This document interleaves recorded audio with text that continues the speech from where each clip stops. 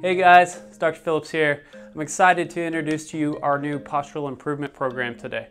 So we started this with our patients in mind because a lot of our patients are dealing with upper back pain and neck pain, and that is in big part a result of poor posture, okay?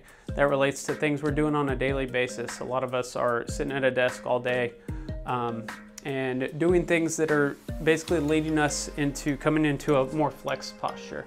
And that is bad for the muscles in your back and your spine as well. So that starts to affect the way you breathe and how your entire body is functioning because of that extra stress on your nervous system.